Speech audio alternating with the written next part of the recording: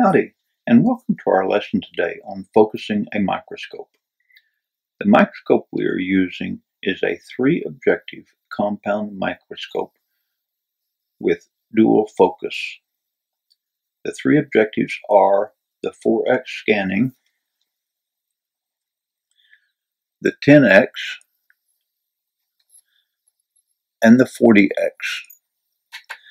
The 2 focusing knobs are the coarse focus knob, the large knob here, and the fine focus knob, which is the smaller knob in front here. The microscope that we are using has LED illumination. We have also attached a camera on top of the microscope so that we may see the specimen image on the iPad that I have next to the microscope. To begin the procedure, turn on the microscope power. Make sure that the stage is all the way down and that the 4x objective is in place over the specimen slide. The specimen slide is placed under the stage clips so that the specimen lines up with the 4x objective. At this point, to focus, we use the coarse focus knob to bring the specimen into focus.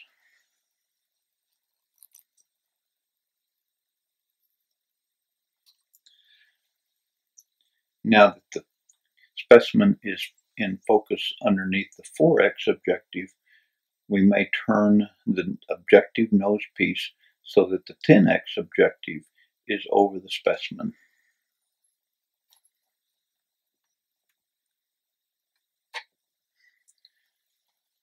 All focusing on the 10x objective and on the 40x objective must use the fine focus only.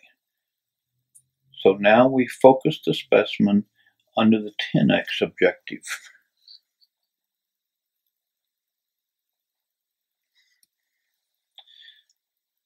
Once the specimen is in focus under the 10x, we may turn the objective nose piece so that the 40x objective is in place over the specimen.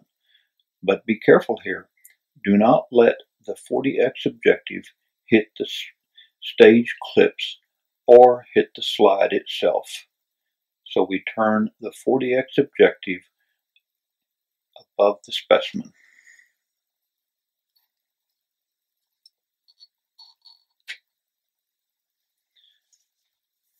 Now, don't forget, in order to bring the specimen into focus under the 40x, we must use the fine focus only.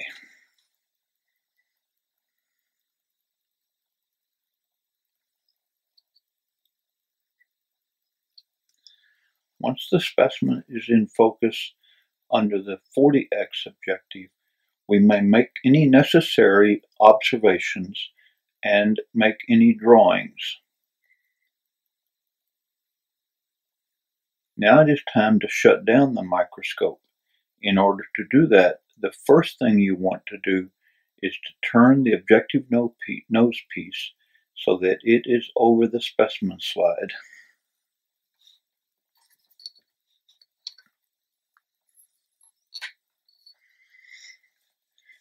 Then lower the stage completely using the coarse focus.